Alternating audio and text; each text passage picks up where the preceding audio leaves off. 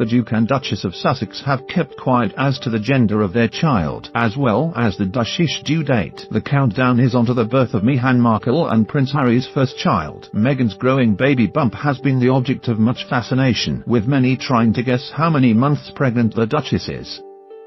Will Meghan Markle have twins? One reason many believe Meghan could be carrying twins is due to her age. At 37 years old, Meghan is known as what's called a geriatric mother, as is any woman who falls pregnant over the age of 35. Women over 35 are more likely to produce higher levels of the hormone FSH, follicle-stimulating hormone.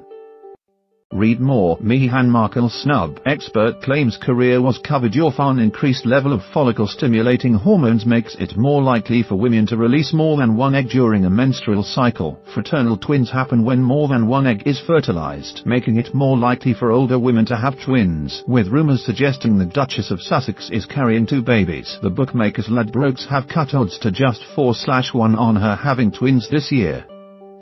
Ladbrokes spokesman Alex Sarpati said there have been plenty of whispers about Meghan carrying twins, and the latest odds suggest that may well be the case. Meghan revealed to fans in the crowd on an outing to Birkenhead, Merseyside, that she was 6 months pregnant. Kim Thompson met the Duchess and revealed Meghan said she is 6 months pregnant and due at the end of April.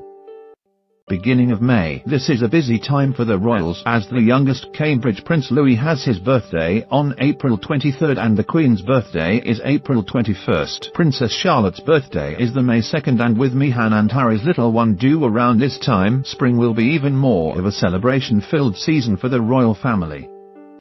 The Duke and Duchess of Sussex are also reportedly keeping the gender of their baby a surprise. Kitty Dudley, aged 9, from St Anne's Catholic Primary School, met Meghan and revealed, "I asked her if she was having a girl or a boy and she said she didn't know. When the baby is born, he or she will live at Frigmore Cottage in Windsor, the place Meghan and Harry have chosen to make their family home." Renovations are currently underway, but the couple are expected to move in before Meghan gives birth.